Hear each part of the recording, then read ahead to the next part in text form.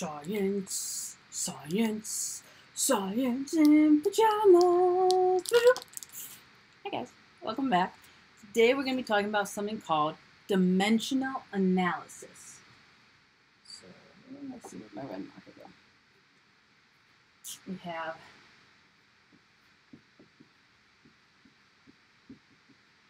dimensional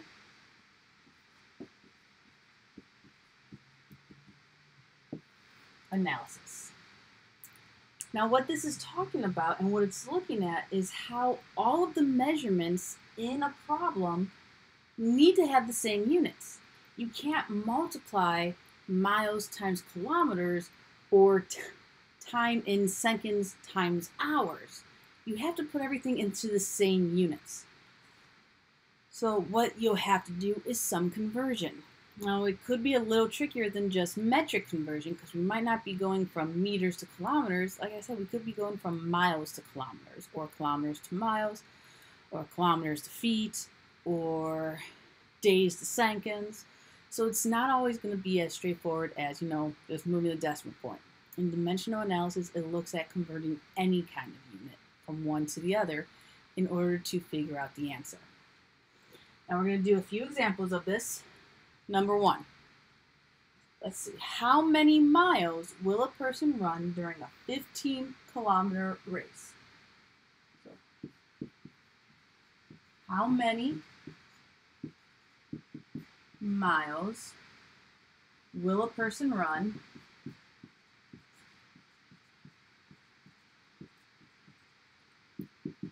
in a 15-kilometer race? Now, if you look at this, we have very, very different measurements. Trying to get that glare off. That work. So we have very, very different measurements. We have miles is what we're trying to figure out. And we know that the amount should be the same as 15 kilometers. Now those are not the same. They're not even in the same unit. One is metric, one is not. So that means we're going to have to go through and convert. Now you always want to start with what's known. So I know that I have 15 kilometers. Well, I can also look up and find out that 1 kilometer is equal to about 0.62 miles. Now you see how kilometers on the top and bottom? Remember how like in math, if you had the same value, you can reduce it and cancel them out? It's the same way with units. Kilometer on the top, and kilometer on the bottom, cancel out. And now look, we're only left with the unit of miles. And how you do these problems is you multiply across and then divide bottom from top, sorry. So 15 times 0.62 would be 9.315 miles over 1, because that's the only value down there, which would just simply be 9.315 miles. And there's our answer. Hopefully not too bad. All right, let's go ahead and do another one, shall we?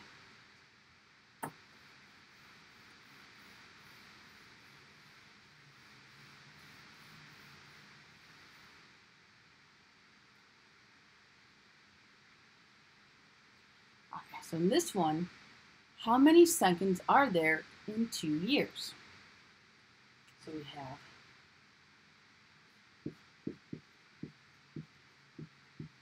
how many seconds are there in 2 years? Once again, not the same unit at all. So we're going to have to do some dimensional analysis to figure this out. So what we can do is, once again, start with what we know. We know that we are starting with 2 years. All right. Well, I know I've got to cancel that out. So 1 year is equal to 365 days. 1 day is equal to 24 hours.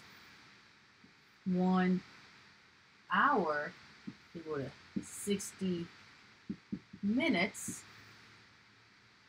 1 minute is equal to 60 seconds. Now let's make sure that all of our units will cancel out. So we have years cancel, days cancel, hour cancels, minutes cancel, and we are left with seconds. So when we go through, we multiply this straight across, and then so we're going to multiply these numbers across, divide them by these numbers at the bottom. So 1 times 1 times 1 times 1 equals 1. So it's going to be whatever the top is divided by 1. And what we will get from that is 63 million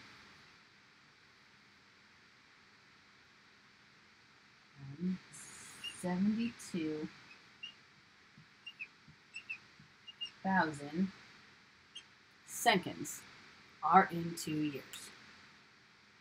So all we had to do is 2 times 365 times 24 times 60 times 60, and that is how we got this answer.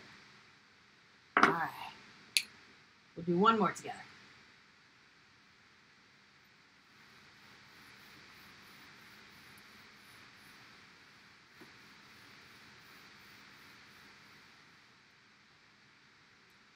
All right.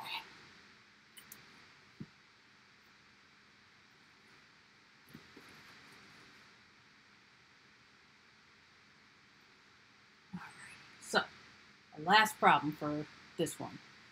Let's say the average student is in class for 450 minutes per day. So, average student is in class for 450 minutes per day. All right. How many hours per day is this?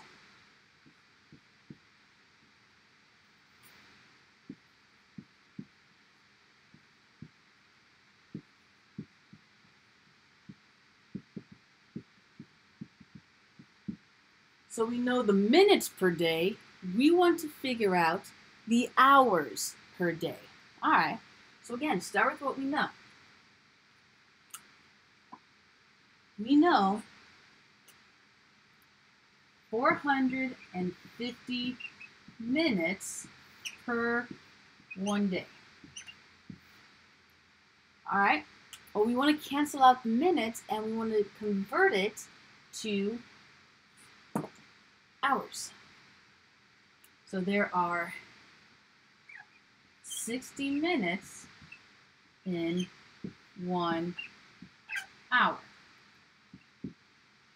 So if we go through and we do the math, the minutes will cancel out. We're left with hours per day. So it'd be 450 times 1 divided by 1 times 60. So 450 divided by 60 would give us 7.5 hours per day. All right. Well, how many seconds is this? How many seconds per day is a student in class? Well, why don't we go ahead and figure out what seconds would be then? So we know that's 7.5 hours per 1 day. Hours 1 day. In 1 hour, there's 60 minutes. In 1 minute, there are 60 seconds. Then cancel out. Okay, let's do it. Okay. Yeah. Cancel out hours, minutes, and we're left with seconds per day. So 7.5 times 60 again, divided by 1, would give us 27,000 seconds in 1 day. Now, actually, what I also could have done, if I wanted to, is I could have gone back to minutes. We already knew the minutes. So I could have just taken the minutes, multiplied that by 1 minute, 60 seconds, multiplied that across. So 450 times 60 should be 27,000 seconds per day. All right. Well, I hope that helps you guys understand dimensional analysis a little bit more. If you have questions, see me in our Google Classroom, through email, or, whichever way works for you. It's all good. All right, you guys, take care of yourselves. Stay awesome. Stay curious. Stay safe and healthy. All right, talk to you guys later.